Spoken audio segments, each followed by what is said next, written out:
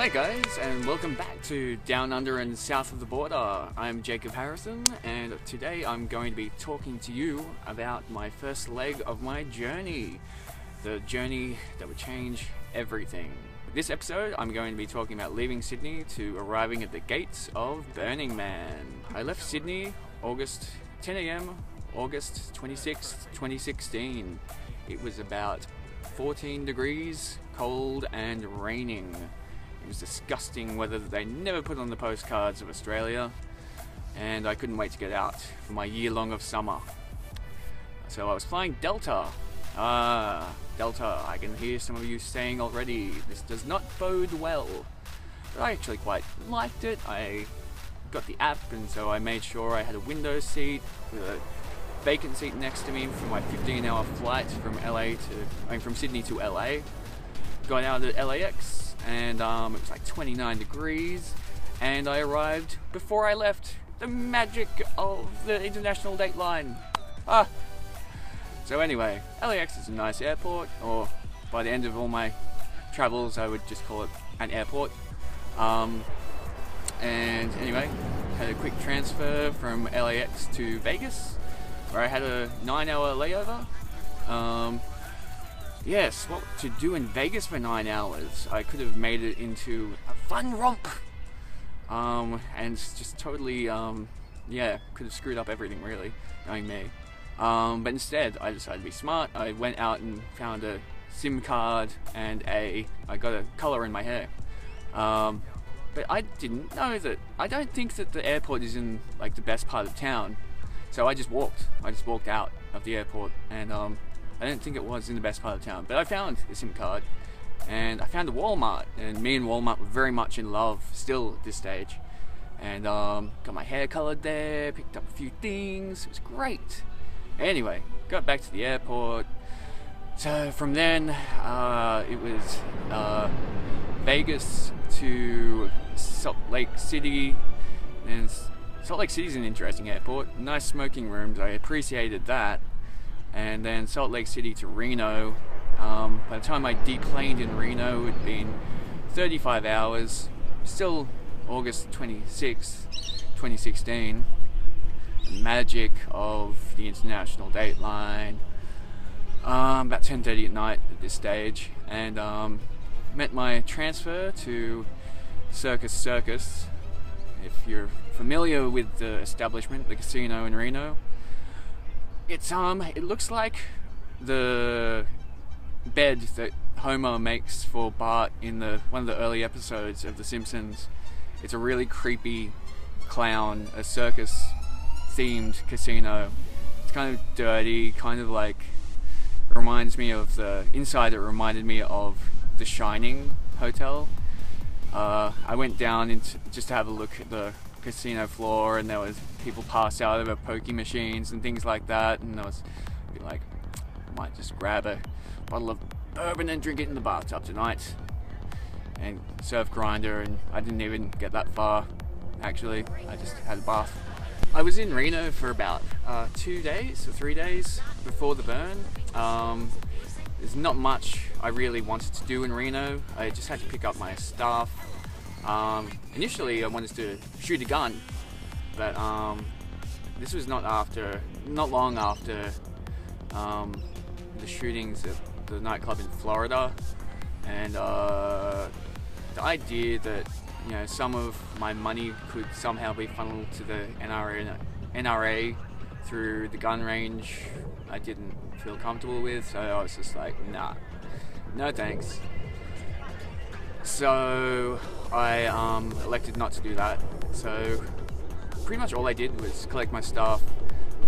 I checked out what was on at Circus Circus. Like, they had circus shows, but I mean, like, just acrobats really. I mean, what's that like? Without the animals, which, I don't want to see a circus show with animals because it's cruel, but without the animals, it's not really very fun. So, it's like, what do you do? But yeah, and then finally on the third day, or what day it was, after I picked up everything, I finally met my campmates for the first time, and it was great. We went to the Grand Sierra Resort, much nicer. And I met these wonderful people that I'd been in daily contact with for months, and it was great kind of meeting these profile pictures with bodies.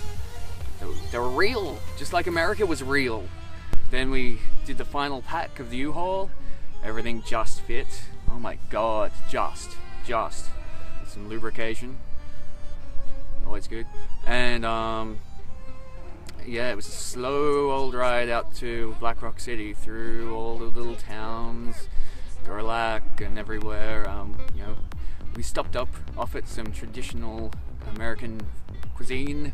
We went to an In-N-Out Burger. That was cool. They have a secret menu. Like, it's an actual, like, it's not like fast food here in Australia. Like, it's an actual cultural thing. Fast food over there. Like, that's pretty cool. Secret menu. I like that.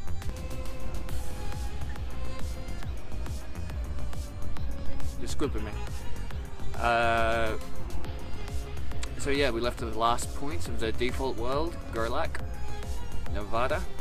And yeah, not long after that we could see in the distance the dust rising like the smoke monster from Lost. And it was pretty cool. Me and Kirk, who I was riding with, were getting to know each other in the van. It was very cool. First there weren't many cars that we could see on the road, but slowly but surely we were getting closer and closer to the front of the line. And yeah, then we were in the line. And we were there for about 5 hours. And it was like a party already. People were coming and going from car to car, talking, getting to know each other. It was brilliant. Anyway, so we were there. I had my ticket on me. We were there early, about 3 days before the festival started. We had early access passes. And I had my pass and my ticket clutched in my hand. The window was open. I didn't want to fly away. And ever since I got it, I was so frightened that at this late juncture, something was going wrong. The ticket was counterfeit, or something was going to go wrong, and I was going to get deported, and everything would just, all my paranoia was coming out to play. But we got to the front of the line. I looked at our tickets, all good. Did a quick sweep through of the van, all good. Then waved us through. Maybe about 1.5 kilometers, 2 up the road from the gates. The greeters, and they were wonderful, amazing, beautiful people. Really special. And here I had one of the most spiritual experiences of my life. For virgins, first time burners, you are asked to get out of the van. Well, everyone gets out of the van. They give you a hug, and they ask you to leave something there, metaphorically, and you roll in the dust, get dusty. I'm still in my default clothes at the time.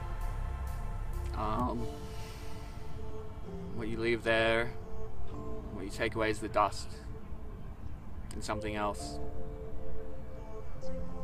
And what I left there was fear,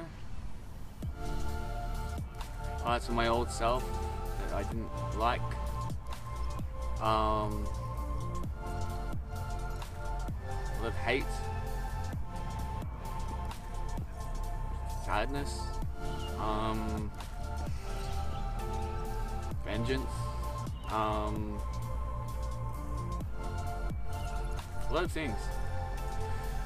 It's hard to even explain, really, but it's something I think about every day, that experience. And banging that gong still echoes in my ears.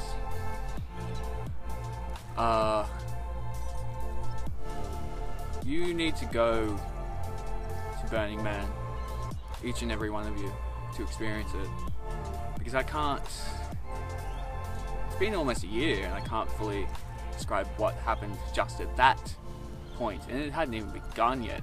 I can't, like at the time I was just be like, whoa, what was this? And even now I'm still putting pieces together. That was just the beginning. God.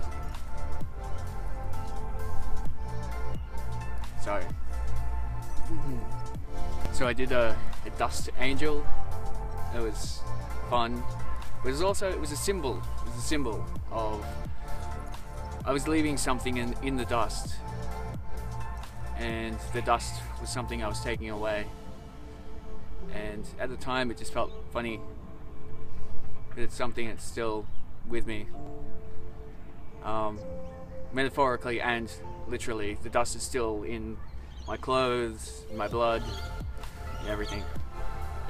It's part of who I am now, and I can't wait to get back there. So anyway, we rendezvoused at the camp with our other early access members, and it was dark by this stage, so we couldn't really do much but other than just set the pegs out of where the camp was going to be. And me and Scott went for a bit of a ride, see the initial bits and pieces that were coming up. A few things had started. It's just great to start to see it all starting to come together. So over the next 2 days, it was work, man. It was a lot of work. We didn't have a camp kitchen yet, so we were surviving on protein bars and bits of pre-cooked bacon that Mary made. Very, very wise lady. And yeah, it was work. As people slowly kind of trickled into camp, you know, things got a bit easier as we set things up. It was great to see Black Rock City slowly starting to rise from the dust. And yeah, it was nothing compared to what happened once the show got really on the road, which I'll talk about tomorrow on the next episode. So thanks for watching, guys. That's our first episode on Burning Man, my first experience. Hope you enjoyed. Be sure to subscribe so you don't miss any more. And I love you all. I love you so much. Please like me. Please like Down Under and South of the Border on Facebook. Subscribe. Please subscribe. And follow me, Cobjack, on Instagram for all my butt shots and various other things. And love you. See you soon. Bye.